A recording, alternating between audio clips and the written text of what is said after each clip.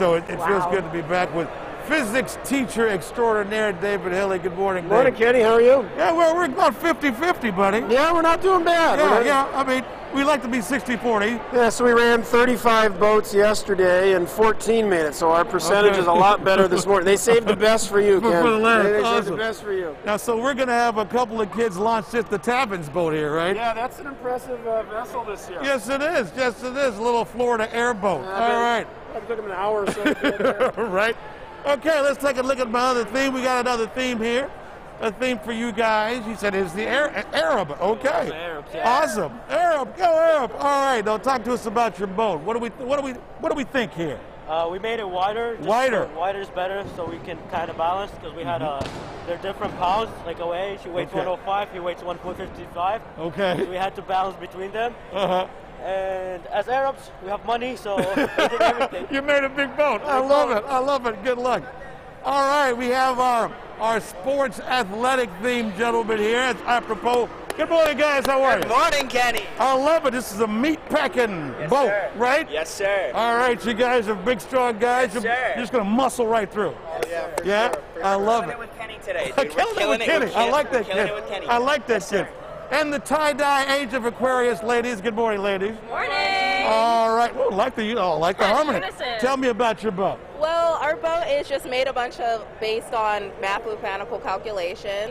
So we're really hoping that that is what's going to help us keep our weight in the boat and not sink. I love your explanation. I'm going to be working for you later. Okay, here we go.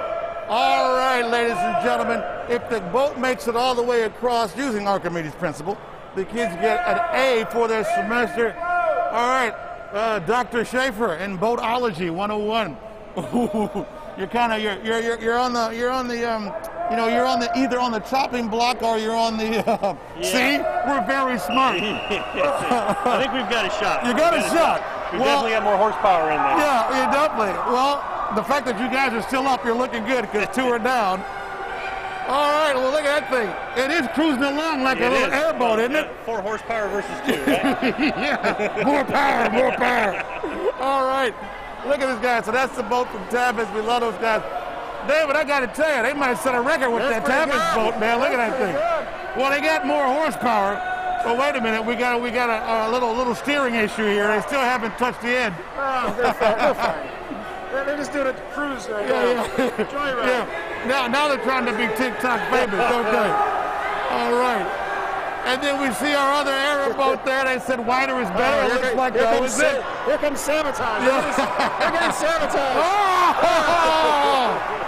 That was supposed to be the unsinkable boat. Oh, my goodness. That's going to be fun to clean up. Yeah. That is going to be awesome. Archimedes' principle at its best right there, huh, David? That was good. Good stuff. All right, we are going to go back to you guys in the studio here at Lakewood High School, hanging out with David Hilly and all his physics students.